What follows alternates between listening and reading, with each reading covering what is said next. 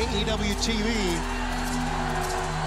But the fans respond to his entrance. And his opponent from Mexico City, Mexico, weighing 83 kilograms, Místico, the CMLL World Historic Middleweight Champion.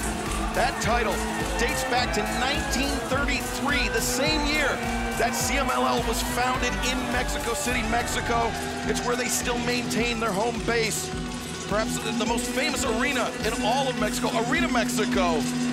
3-4 times a week, CMLL holding events there. It's become a tourist destination for fans across the world making a pilgrimage to Mexico City, Tony.